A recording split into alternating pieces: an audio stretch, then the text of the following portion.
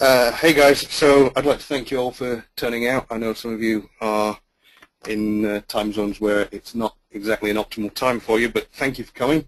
I'm Dicken, and I'm going to be telling you about what I've been doing for the last 2.5, 3 years with my PhD, and at the end we can have a wee decide whether I should just submit my application to McDonald's just now.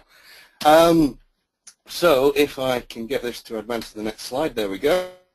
So just a quick slide on who I am. I'm a PhD student at the University of Strathclyde. I've already got a Bachelor of Science with Honours, a Master of Science, and a Master of Research with Distinction, all in AI or things related to AI. I'm a founding member of the Strathclyde AI and Games Research Group.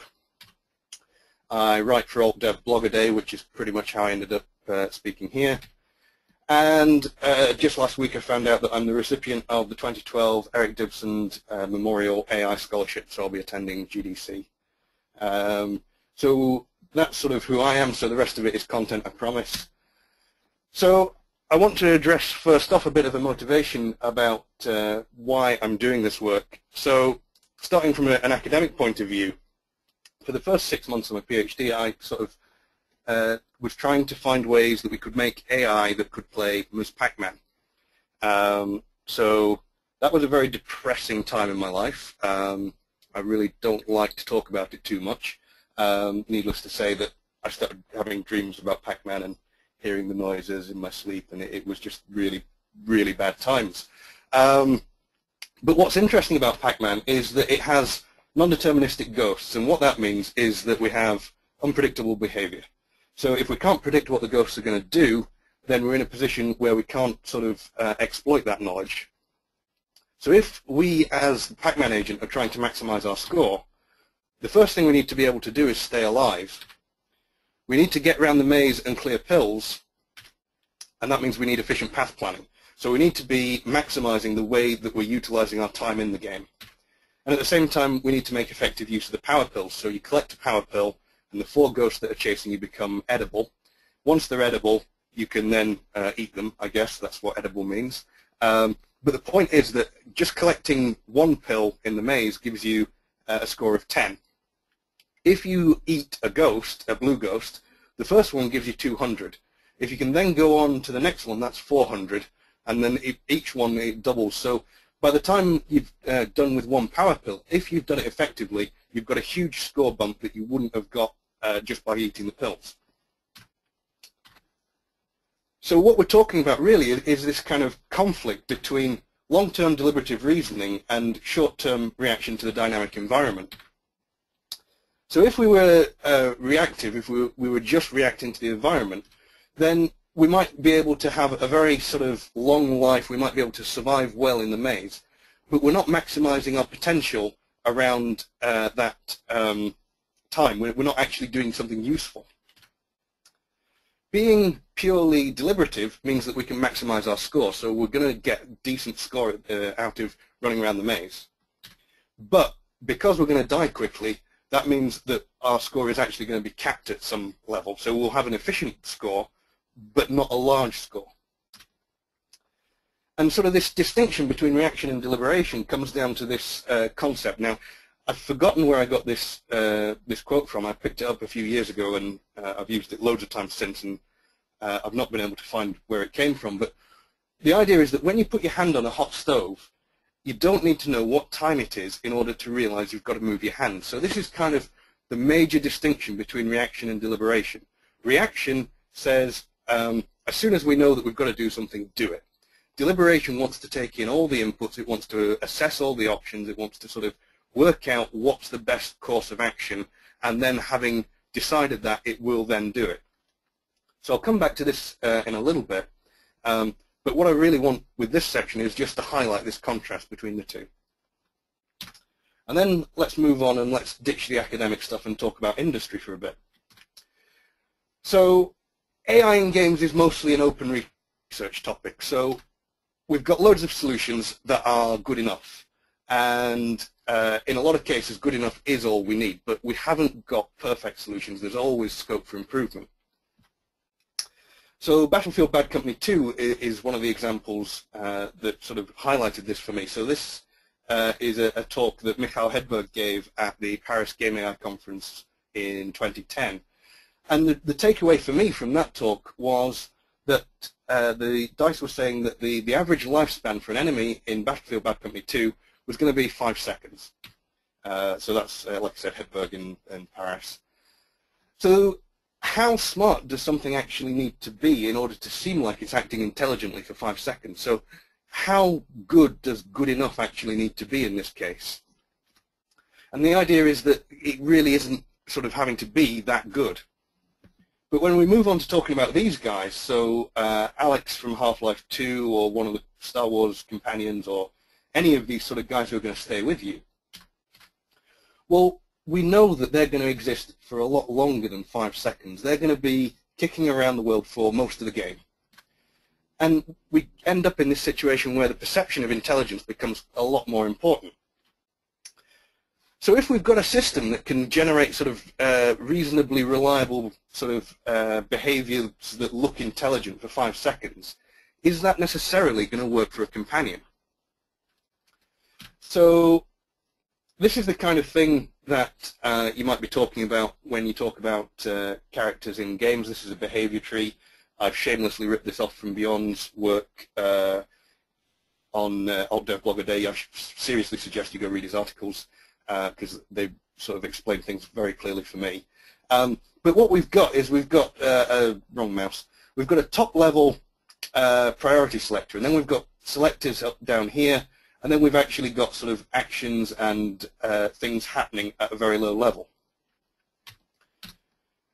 So behavior trees are kind of considered to be one of the states of the art in game AI right now.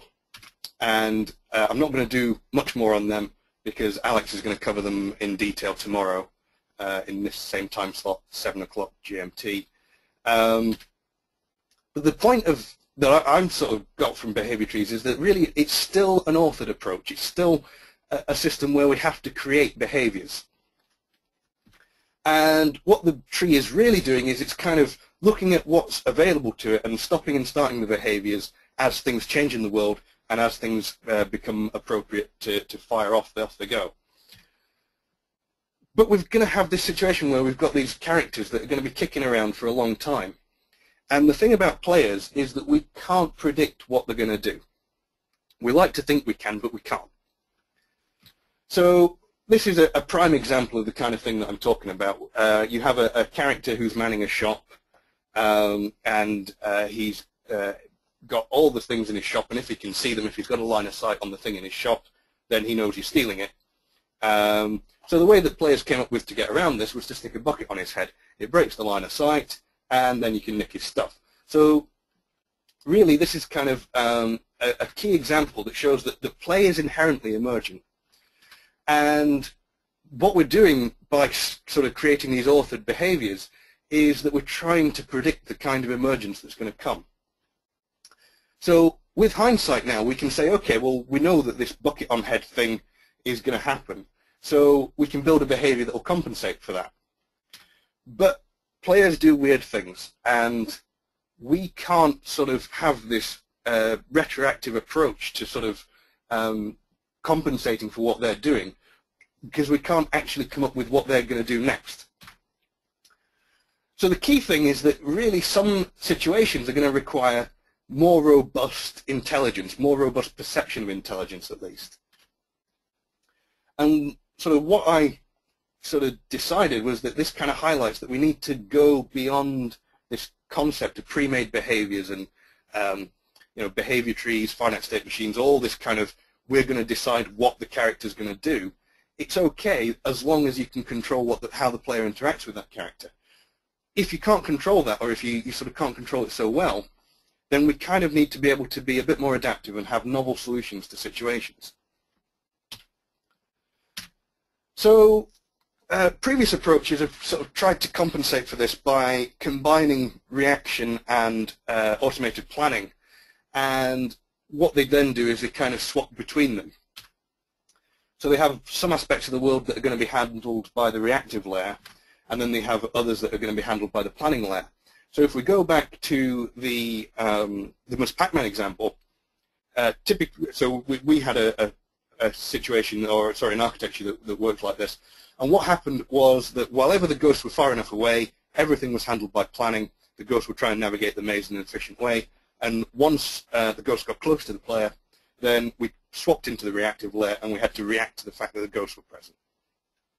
And it's okay. It's not ideal. But the thing about that is it seems really unsubtle. Basically, you just swap in a lever and saying, okay, now I'm in planning, now I'm in reaction, and it just doesn't seem like an elegant way of switching between them. So essentially what I've been trying to do is come up with a way that we can arbitrate between the two. We can sort of take reaction and take planning and smush them together rather than having them as two separate things that we swap between. So coming back to this quote, so when you put your hand on a hot stove, you don't need to know what time it is in order to realize you've got to move your hand. Okay, fair enough. So what I'm trying to add in, and what my work is really centered around, is the next sentence of that. But you might find it useful to move your hand in the direction of the first aid kit. And that's kind of the key concept of what I'm trying to do. So I think now I'm just going to move straight on to talking about how I've been doing that. So onto the theory.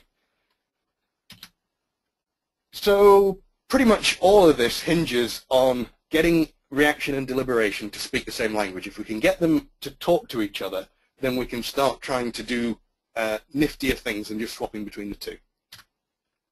So initially in my PhD was with the Strathclyde Planning Group, which was in its time, it's closed now, but at the time it was a world-leading automated planning kind of research team.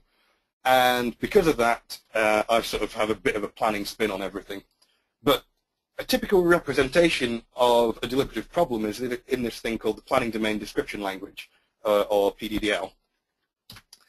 So for those of you who've not seen PDDL before, it's a first-order logic, and what it does really is it describes interactions available within the game world, or within any world, within the planning world. You provide the initial state of the world in this logic. You provide a list of facts that have to hold true for a state to be considered a goal state, and you throw it into a planning system, and it figures out the list of actions you need to do between the two. So let's say we've got some simple little problem that we're going to play about with, just so that we've got nice pictures on a slide. So this is a driver log. This is a common problem that we hack around with in planning. And what we've got is we've got a little dude, and the little dude drives the truck, and we've got a package.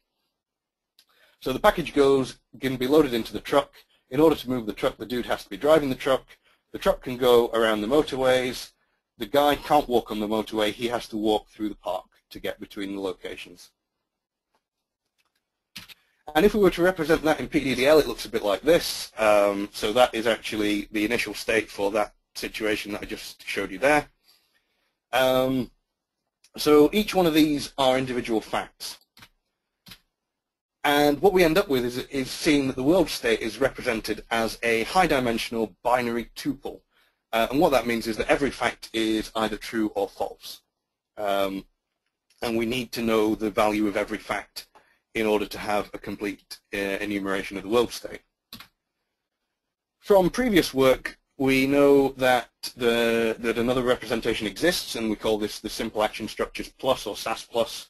And what that gives us is a low-dimension system with multi-valued variables. So what we do is we use mutually exclusive analysis, and using that we can translate automatically from PDDL into this SAS Plus representation. So we can start out in the language that the planner uses, and we can move into something that some other planning systems use, but we'll do something else with in a bit. So the concept of this is things like if we say that at truck 1 S0 and at truck 1 S1, in PDDL these are two facts that can be true or false, and we know that they can't be true at the same time because implicitly, just by looking at the description, we can say as humans, well, the truck can't be in two places at once. But it's important to note that that can actually be derived from the description of the world. So we can derive that just by doing some first-order logic monkeying about. So if we collect all the mutually exclusive facts into a single variable, then we can get a variable out that the value of the variable reflects which of those facts is true. And that's going to look something like this. So we would take all the ats for the truck, and we can shove them all together, and it becomes a variable called location truck1 that is drawn from S0, S1, S2, and all the other locations in the world that the truck can get to. So that's come from a guy called Malta Helmut, who put it together for his planning system called Downwards. So all this translation already exists, and that's the reference there for that. The key concept, though, is that in SAS Plus we don't just get a list of the values that the variable can take, but because we've also got the actions that we can use in the domain, then we get a notion of how the variable is going to change its value, how things are going to move around the world. And from this, we can build up a graph, and the graph shows us what the transitions within the world are going to be, which variable value can swap to what other value, and we call that a domain transition graph. So if we think about the driver, then we can see that the driver can move from a location to a park, from a park back to a location. So this is showing the values that he can take and also how he can transition around the graph. Equally, the truck, we said that the truck can only go on the motorway, so the motorway connects this guy to this guy, so he can drive around pretty much any pair of locations. So these are straightforward. These are basically just drawn from the little diagram I put up to begin with. What's more interesting is the next one, which is for the package. So we said that the package could be loaded into the truck and unloaded. So what we get is that at any location, the package can be loaded into the truck. The truck then moves about, but we don't care about that in this graph, and then the package is unloaded at any of these three locations. So this is a slightly different structure that's coming out that isn't actually apparent from the initial state of the world that I showed you a few slides ago.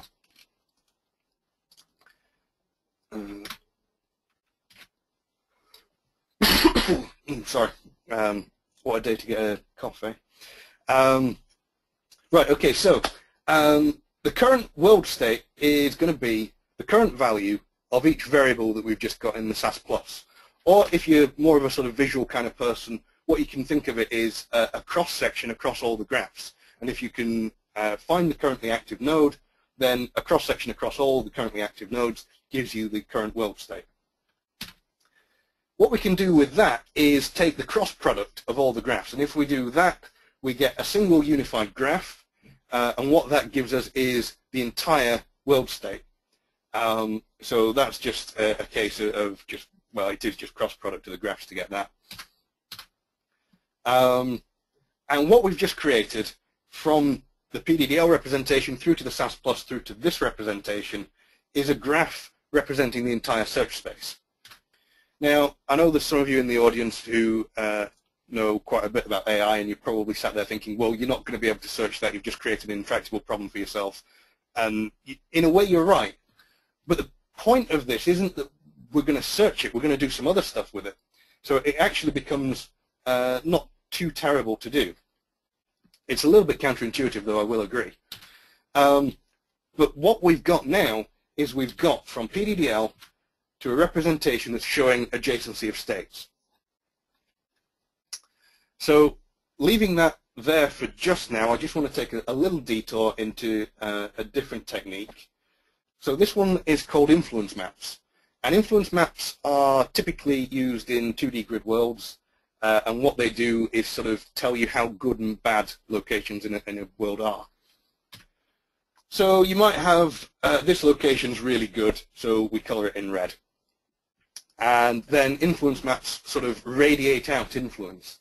So, well, these guys are adjacent to the one that's really good, so they're quite good. These ones are adjacent to the ones that are quite good, so they're kind of good, and so on until we're here where we've got now a complete mapping of how we get to the red spot, essentially. We just keep going up this slope that we've generated. So a 2D grid world is what influence maps tend to be working in, and effectively we can say that a 2D grid world is a well-behaved graph. So each node is connected to its 4 neighboring nodes, and that's fine. We can also talk about influence maps in grid worlds that have got obstructions, or we can talk about influence maps in worlds that are not fully connected. They've got zones that you can't actually access. So it's not that tricky to see how we can take the concept of an influence map and shove it into this conceptual map that we've just created of the entire state space that the world can have. And when we do this, we call it an influence landscape. And okay, I thought there was a reference there, but it's on the next slide, I think. So influence gets applied at specific nodes, and it spreads out across the network. So this is exactly the same as it worked in the influence map. We're going to use a cost-sharing heuristic to propagate the influence back. And the way that we do that is kind of like Dijkstra's algorithm, but the key distinction is that in Dijkstra you're typically looking for the shortest distance. You don't have to be, but that's generally the application of it. But what we're looking for instead is highest influence. So we sort of allow things to radiate out, and we're always taking the highest influence at a node. And there's the reference for that. So this was presented at the AISB AI and Game Symposium last year. So you can pick up the paper for that if you are so inclined. And it's important, just as we're sort of going along, to note that this kind of landscape generation and propagating out the influence, what you can do with that is that you can state it, instead of sort of having to track objects and all that kind of nonsense, you can just do it as matrices and vectors. And realistically then, you've got characteristics that make it implicitly sort of aligned with a single instruction, multiple data kind of approach. So influence propagation actually just comes down to multiplication of vector matrix together and shove it off. So you can actually just keep going with that. The reason that I bring that up is that what that means is this kind of propagation of influence and all this kind of jazz, it's an excellent candidate for offloading onto vector coprocessors. So you can write it into like CUDA, you could stick it on an SPU, and that means that, particularly in the case of the SPU, often games aren't making 100% utilization of SPUs at this point. Sorry, SPUs are synergistic processing units in the cell broadband engine in the PlayStation. So that means that, to an extent, there's free processing available if we can get into that kind of format. So, okay, we've talked about where the influence goes and how it works, but where does influence actually come from? So in influence maps, we'd be talking about enemies repelling you or power-ups attracting you and this kind of thing, where key things within the world are going to have a positive or a negative kind of effect. It's essentially the same thing in influence landscapes, but it's the result of sensing and it's the result of reasoning rather than specific elements within the world. So environmental data is one thing that we're looking at. So this is sensing that the agent can do as it's wandering around your game world. And what it can do basically is whenever it can detect something within the world, whenever you can sort of raycast and say, oh, I can see there's a fire over there, you can say, okay, fire bad, and apply a negative influence. And then you've got your deliberative data, and your deliberative data should be coming from your reasoning system. So because, again, I'm a kind of planning guy by my genealogy, my sort of coming through as a student, I'm unfortunately a planner. That's what I'm looking towards as a source of my deliberative data. So, okay, we're going to get a plan. How are we going to apply that to a landscape? So when we get a plan, plans look like this. They essentially say, here is a list of actions, and if you do all of these actions, then you will achieve your objectives. So do A, do B, do C, and then you win. So what we do know is that in a dynamic environment, plans aren't going to remain valid. This is kind of one of the inherent major flaws with planning, is that it goes horribly, horribly wrong very quickly. So we have unforeseen consequences of action. So we're in a position where, say, our robot would move a little bit away from games towards more classical planning. We've got a little robot in a warehouse and it needs to pick up a box. Well, when it comes right down to it, it could try and pick the box up and end up dropping it. Unforeseen consequence, we haven't actually budgeted in the plan for trying to pick the box up again. So we're off the plan, we need to fix it. And of course, as well as that, we can't predict what the player is going to do in our game world. So we've got this concept where we've got imperfect information, we know that things aren't going to be doing what we expect them to be doing. So the upshot is that if we try to plan from the start to the goal, we're going to be doing a lot of non-useful computation. And what we could do then is we could say, okay, well, what we're going to do is take each node in the plan, each action, and say, well, if this is a node in the plan, then it has influence. But what that would do is form a pretty inflexible view of what's going to happen, and you say, this is what must happen. You must pass through this node, you must pass through this node, you must pass through this node. It's not giving us the kind of flexibility that we really want out of a technique like this, because we know that the plan is going to be bad. We know that things aren't going to go right, and if we have inflexibility, we can't react to it. So really what we want is to get a plan that's going to inform us rather than enforce its will on us. And to do that, like I say, less rigid approach, but what we really need is to try and extract the plan's intent. And we're trying to get away from this, do this, do this, do that, and into, well, what I'm trying to tell you to do is something like this. So let's have a quick look at how we can do things like that. So looks like we didn't fix the builds on this slide, so that's the reference for it. I'll tell you about it in a minute, but this is stuff that we published in the International Conference on Intelligent Data Engineering and Automated Learning in 2010, so a wee while ago now. So you can pick up this after I've told you about it. So essentially with a with a graph network, we can apply clustering techniques to group nodes together. And if we were to use a fuzzy clustering technique, what we're going to find is nodes that we're going to tell you are important within the graph. Don't ask why for just now, it's on the next slide. Or it's on this slide. So these nodes are focal nodes, and these are the guys that lie between two clusters. So we're finding the ones that we can't really classify as being in cluster A or cluster B, and saying, well, if you lie between two clusters, there's something significant about you. And the process that we use is an iterative algorithm. It actually stabilizes pretty quickly. But what we're doing is we're collecting together related nodes, and relation is based implicitly on sort of distance. Distance within the search space. There's no actual dimensions within that space, so you can't say it's distance. So I said that focal nodes are important. A little bit on why they're important. They define how you're going to transition from one cluster to the next. So I said from cluster A to cluster B. Let's change it about and say that one's blue and one's red. So what they're doing is they're providing a pretty good indicator of plan intent. And they make a pretty good candidate for being the source of influence in this graph. So we know that these guys are going to tell you how to get between two clusters, so we can use them to radiate out the influence in the graph that we're going to generate down the line.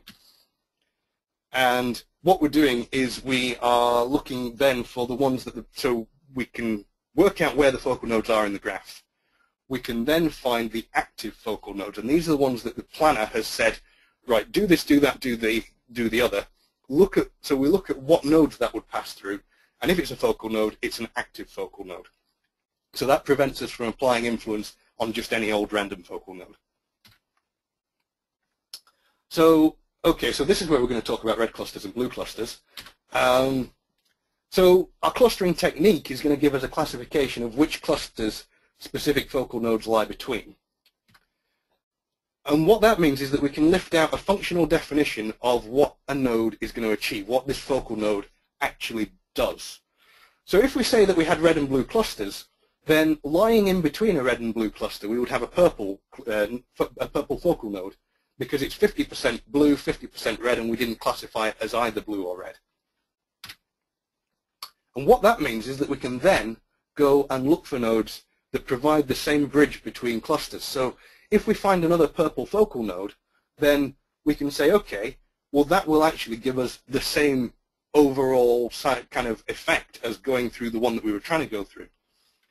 So what we're going to be able to do is find better contingencies. We're going to be able to see different paths through the world where if we can't get to where the plan said we should go, we can actually see that there is a different way through. So I've been talking all along about plans going horribly, horribly wrong. Why is that a problem? Well, planning in general is complexity class P-space complete. And I wouldn't blame you if you'd never heard of P-space complete, because I hadn't when I started out doing planning. But it is very much on the tough end. Now, again, this is work that Helmut did, but what he found is that when you started actually trying to look at realistic human solvable problems, they're typically NP hard. We don't actually use the expressiveness that we've got available, but still, NP hard is kind of still not somewhere that you want to be continually going back to and trying to find solutions. So when something happens to invalidate a plan, which is going to happen on a regular basis, we can't waste time trying to resolve, and even if it's NP hard, we can't try and waste that time solving this NP hard problem. It's just not a good use of time. Didn't fix the builds on that one either. So the way that we get around this is to take the clustering that we've done and say, well, okay, we've done some clustering and we've got these nodes smushed together and colored in blue. And really what we could do is we could represent that as one giant blue node and get an abstract representation of the problem.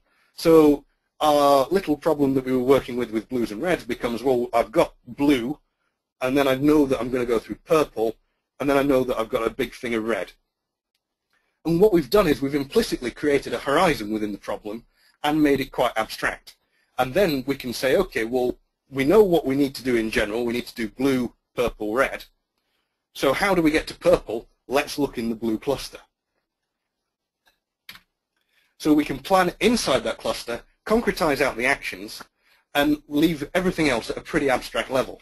And what that means is that we're minimizing the amount of work that we're going to do on the NP hard side of things, and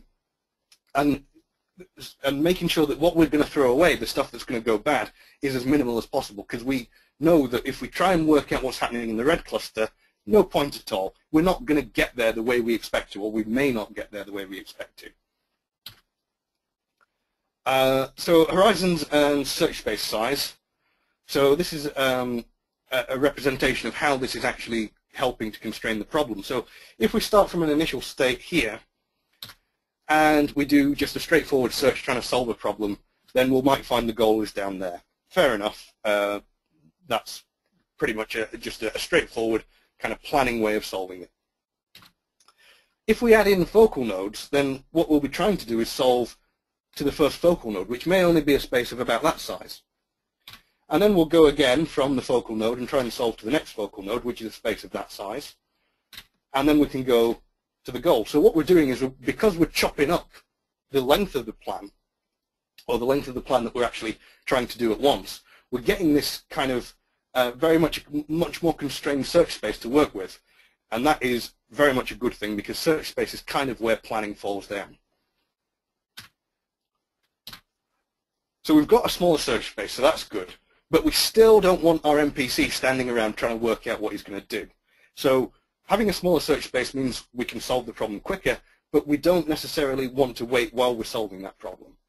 So we need planning to happen off on one side in the background and be an asynchronous process.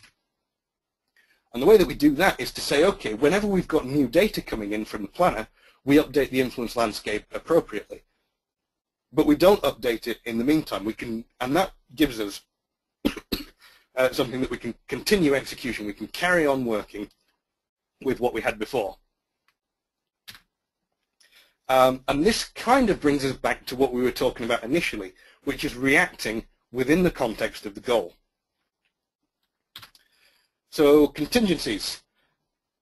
Essentially, what we're doing then is we're using the influence landscape as a way of doing contingency planning and a way of implicitly finding contingencies within the search space. And the nature of the influence landscape is that when the influence propagates, the contingency is going to become, you're going to be able to see it straight away.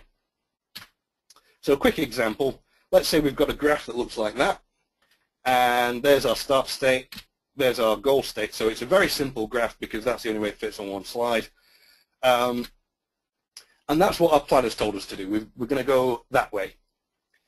Well, okay, fair enough, but we set off going that way, we get to the first node, we have a look at the next node, this one here, and we say, oh, we can't go there. Can't get through there, so we need an alternative route. Well, we can see implicitly, just from the structure of the graph, we don't need to think, we can see that the influence here is radiating out down this path, and we can just come right up here, and there we go. We've found a solution. So we've taken kind of the stuff that the planner has been telling us, we've taken the environmental data that we've received, we've combined them because we've got this common representation, and we've found ways to work around our dynamic environment.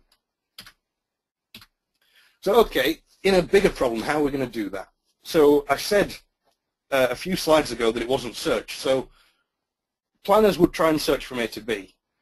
What the influence landscape is going to give you is an evaluation technique, and it's function evaluation, it's maths.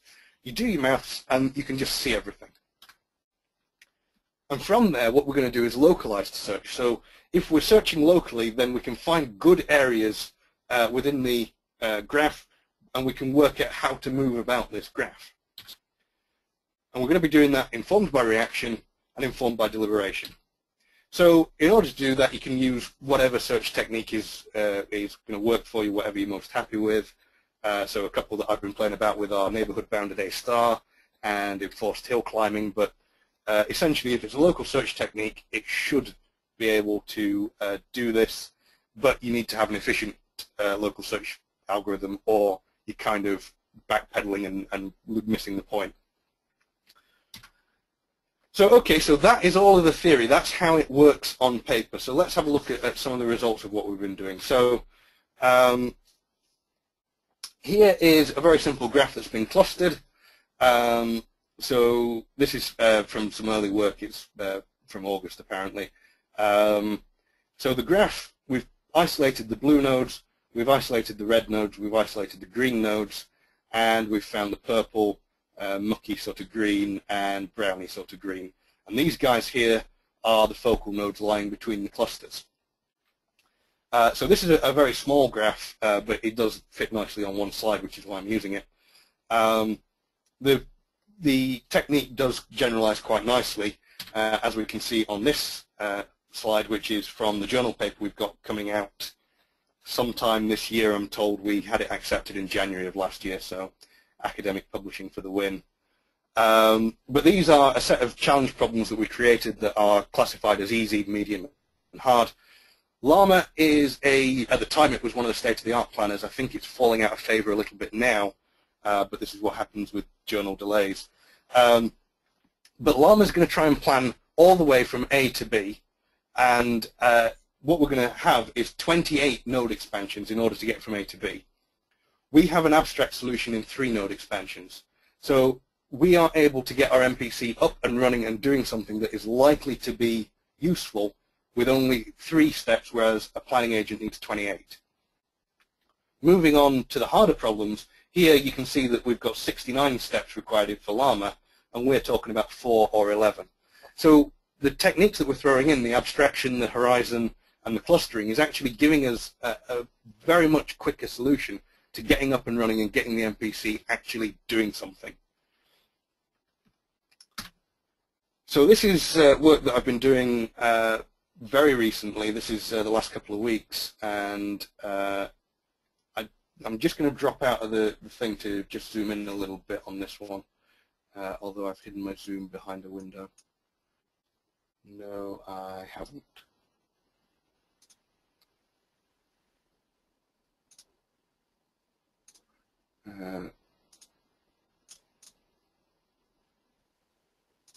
Okay, so this is Unity, and oops, right. Okay, so this is Unity, and we've got a little game world here that's essentially a maze.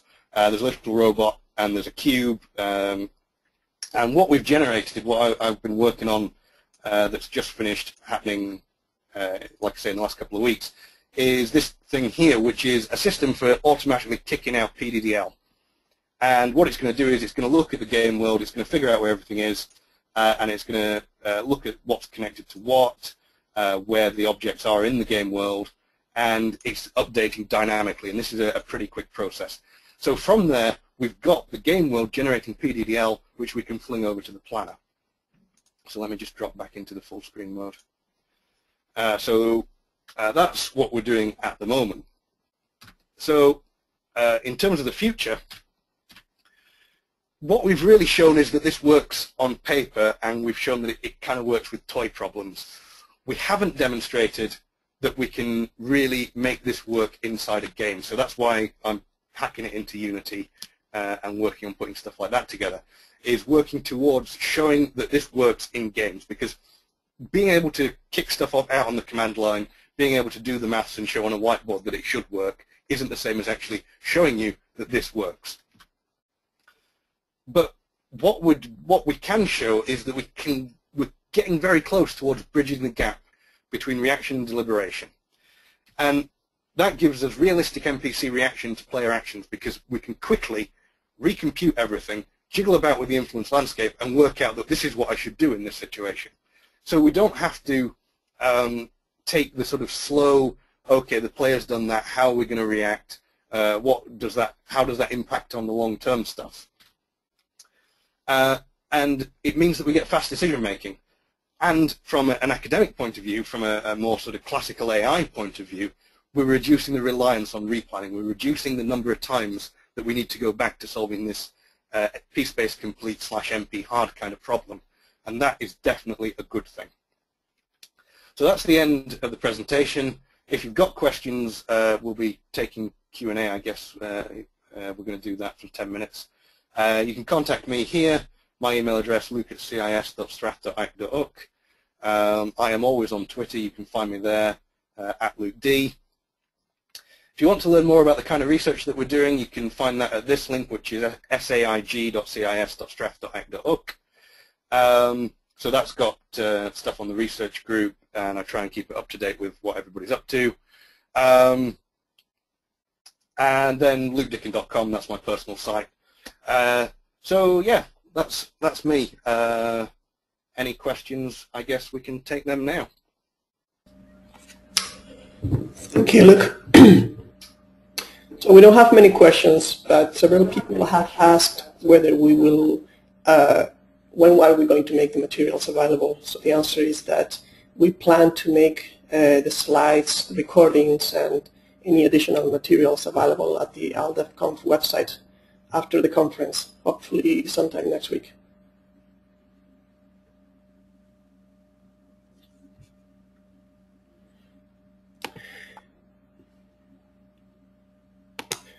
So Mike Acton is asking whether he can get a link to applying clustering techniques to reduce complexity in automated planning domains.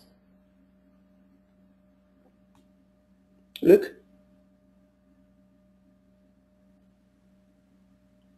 Luke, can you hear me?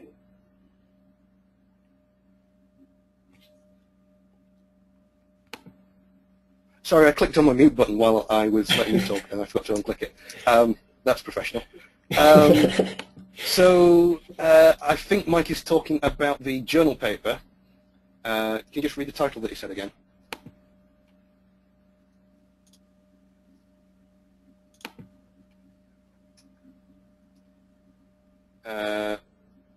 Okay, applying clustering. The thing is that I don't actually know. We've got two papers that are very similar, and one of them's embargoed at the moment, and one of them isn't. And I can't work out which one it is that Mike's talking about. If he's asking for a link to it, I assume he's talking about the embargoed one. And the answer is that 6 months after it's published, we can release it. And like I said, as I was going through it, we submitted it in January, had it accepted, and now 12 months later, 13 months later, we're still waiting for it to come out. And then we can, 6 months after it comes out, we can give it to you.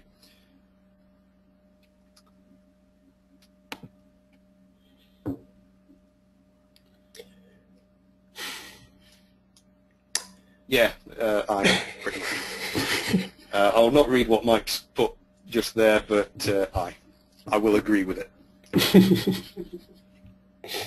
So there's 116 of you. That somebody must have some questions. So yes, one of the questions from is, Luke, have you tried to connect with Bethesda, BioWare, etc. to try the technique within their next games? No, I haven't. So I was kind of down several years into this before I sort of started being significantly well known within sort of game AI circles that I could even have contacts to do that. But what we are looking at is working with some student projects to put it in there, and upcoming projects from the AI group are working with other people. So I can't sort of say who we're collaborating with, but we are collaborating with some big name studios at the moment to try and get stuff into things that they'll have coming out maybe in 2013, 2014. Cool. So before that happens, is there, well, Mike is also asking whether there is any practical example that we can look at. Give me a couple of weeks and there will be. So everything is pretty much theoretical at this stage, and it's been on hold for the last couple of months while I was helping to organize the conference realistically, which is why it was a couple of weeks ago that I nailed the PDDL generator. But it's all coming together, and maybe by the time it gets published, by the time the video for this gets published, maybe there will be, in which case I'll wander back to the comments section and make sure that it comes out.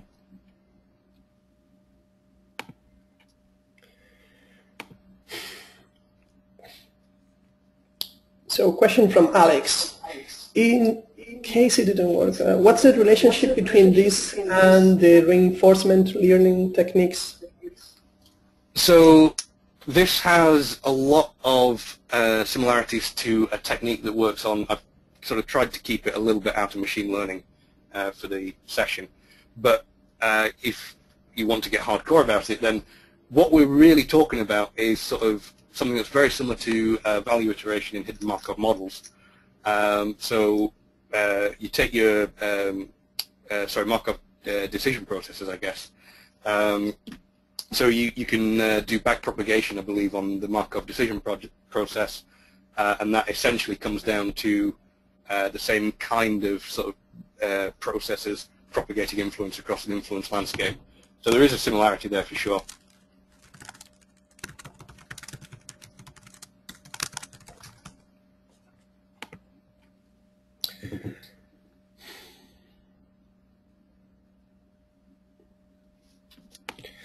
So Andrew is asking, does the influence flow only from the goal nodes or other nodes as well? Can you give examples?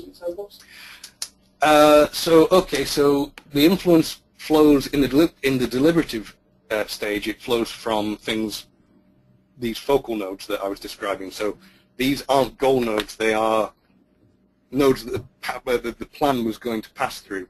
So it's kind of a chopped down. Let's say it's every third line of the plan, every fourth line of the plan becomes one of these focal nodes.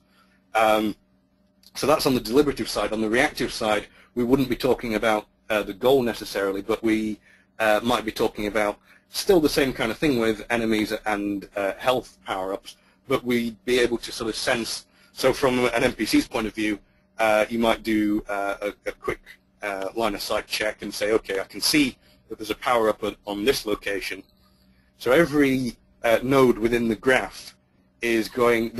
Every node within the graph that represents that location, or me being at that location rather, is going to be positively affected, and that will direct as the thing is trying to move around the graph, as it's moving around the world. It's moving around the graph sort of concurrently, and it will deform the plan, and it would say, okay, as I'm walking past here, it makes sense for me to take a sidestep, pick up this power-up, because I can see that that puts me in a better state for the rest of the graph.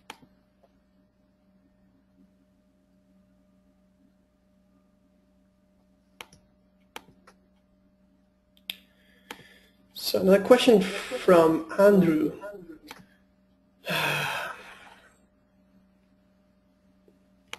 We did the question from Andrew. Oh, no, 1 second. Hang on. I meant, sorry, another question from Dave.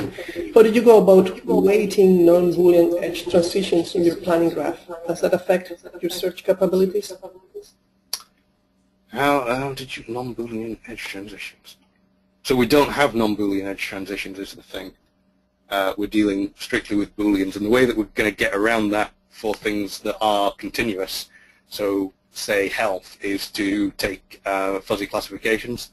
So we can say that we have low health, we have medium health, or we have high health.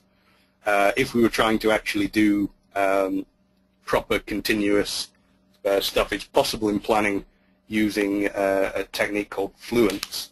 But fluents it's pretty miserable, and it's not really going to work very well. So sticking with Booleans is definitely the way forward, and jiggling about with non-Boolean stuff to make it into Booleans is the way that we're dealing with that. Okay. So another question from Mike. Have you applied to any non-AI network? Have you applied this approach to any non-AI network? I don't understand what it means by non-AI network. Just like a general other kind of problems, I guess. No, is the answer. That one was short. I mean, it probably has some bearing, but I would guess that there's probably, like, the trick to this, the thing that makes it important, isn't really sort of flowing around the network. That's not necessarily new. It's getting the network, so it's flowing around the network that represents concepts rather than sort of flowing around, say, a computer network representation. So the question from Ross, this solution seems to suggest an overlord that manipulates data that is general or important to all NPCs, and that all NPCs, that then the NPCs are to react to the influence map using a state machine or something. Not really. So the edges within the influence landscape correspond to different actions. So they are then plugged in. So I haven't really talked about how it's wired into the game world directly, but the edge corresponds to an action, and the action is the NPC moving forward or backwards or whatever, and that's where it gets wired in as a like state machine level, is that this fires off actuators into the world. In terms of the overlord point, to an extent, the overlord is internal to the, well, yes and no. I mean, the world representation has to be there so the world representation has to be there. We have to know about things that are going to be important to all NPCs, but it doesn't have to be a single thing driving all of the NPCs. It can be distributed. It can be internal to just one guy.